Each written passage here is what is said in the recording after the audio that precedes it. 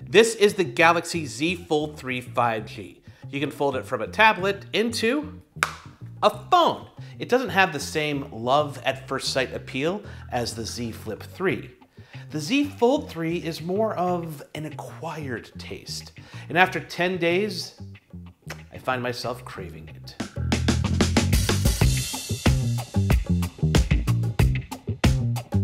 Samsung announced the Z Fold 3 and Z Flip 3 at the same time. The Z Flip 3 follows a familiar form factor, that of a clamshell flip phone which has been around for decades. The Z Flip 3 cost $1,000, the Z Fold 3 cost $1,800, which is $1,800. The Z Fold 3 has a form factor that, until a couple of years ago, was something you only saw in a movie or TV show like Westworld. The Z Fold 3 is by far the best implementation of a tablet that folds down to fit in your pocket that there is right now. But because it lacks years of people using it and years of refinements by different companies like the flip phone, there are things about the Z Fold 3 that are weird. It's a wonderful tablet that folds into this kind of weird, kind of awkward, kind of heavy phone. When it's closed, it's about the size of a remote control for an air conditioner unit. It takes on the same form as the Z Fold 2, albeit with a bunch of small improvements that just add up to something more refined. The Z Fold 3 is lighter, which I feel as soon as I pick it up, but it is still one of the heaviest phones I have reviewed this year. It's thinner and more svelte than the Z Fold 2, but one of the bulkiest phones I have ever tested. It's more durable, the metal is reinforced, and you can feel that extra tensile strength when you hold it and interact with it. The folding screen, hinge, and body feel more like a single uniform whole versus separate features, which is a huge deal. The screen has better durability, and yes, there is still a crease, but it doesn't bother me in the least. In fact, let's cut to me for my Galaxy Z Flip 3 review. Let me put it this way. The iPhone has a large black notch that eats into the display.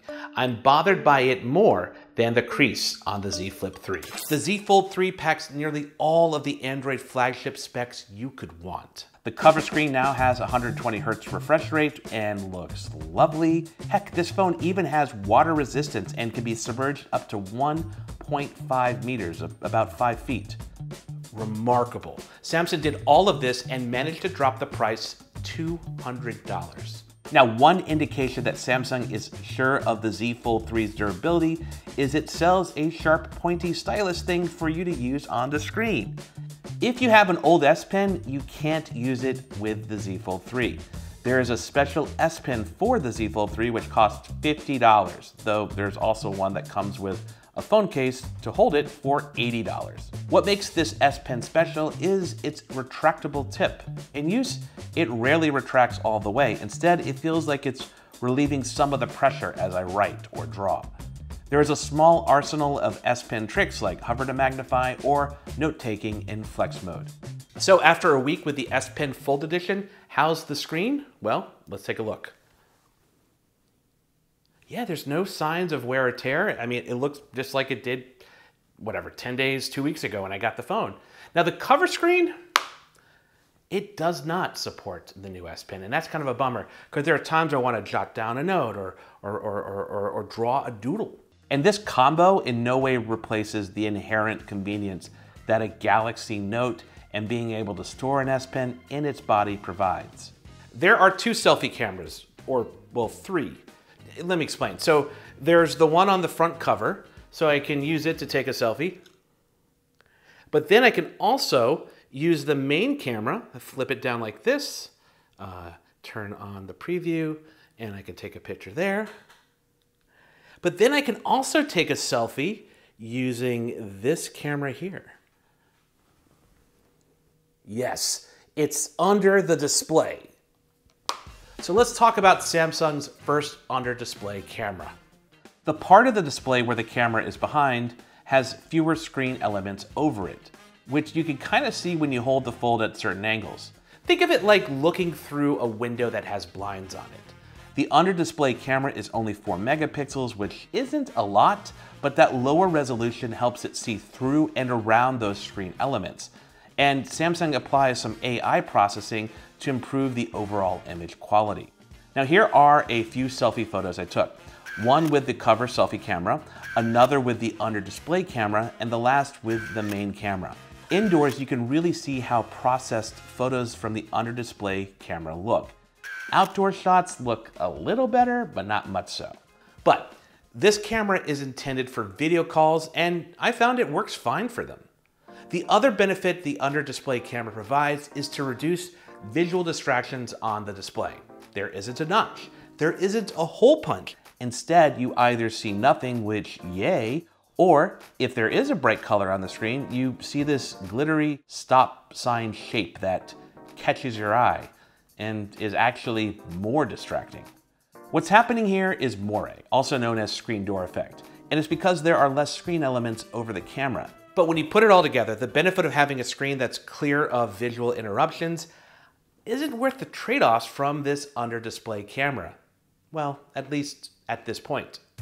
The Z Fold 3 runs Android 11 and Samsung's One UI 3. Split screen apps are more customizable. You can do them side by side or even in threes. You can move them around, resize windows, save split screen app groupings and setups. And like the Z Flip 3, if you dive into settings, there's a section called Labs, which can make nearly any app optimized for the screen. Now here's Instagram natively. And here it is after I go into Labs and force it into full screen, which looks pretty good. Flex mode gets more support in One UI 3. There are more apps that can take advantage of the Z Fold 3's half-open position. Now some apps just move to the top half of the screen with general navigation controls on the bottom.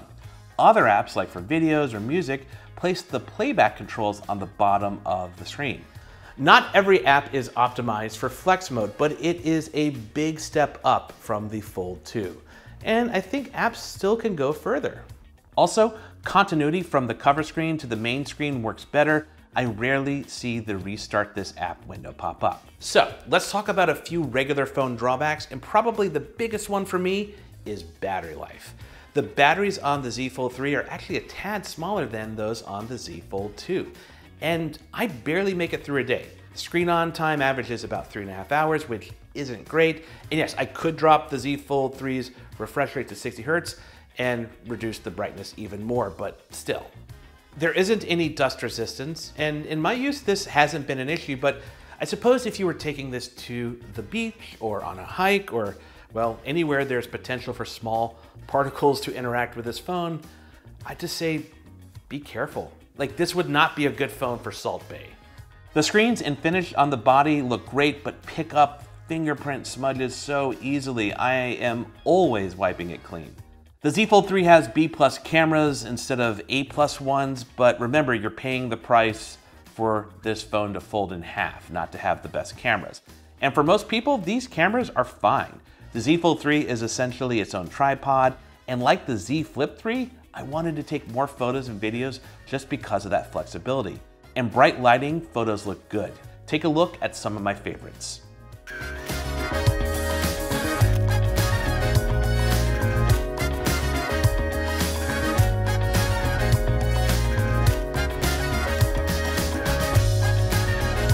The telephoto camera now has optical image stabilization, and I love having the option to go from ultra wide to wide to telephoto.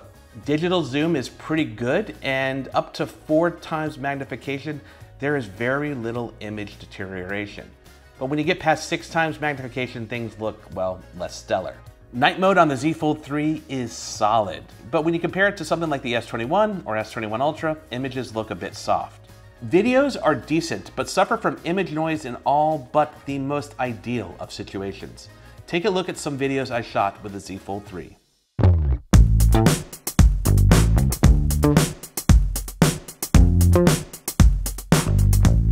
At the end of the day, the Z Fold 3 is Samsung's best foldable tablet to date.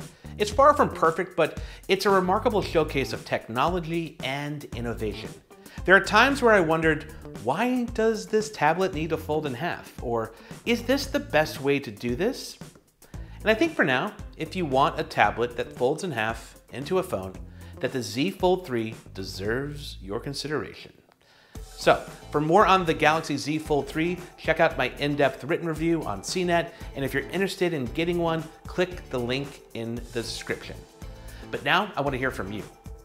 What do you think about the Z Fold 3? Are you planning on getting one? If so, are you planning to get an S Pen with it? Throw your thoughts in the comments.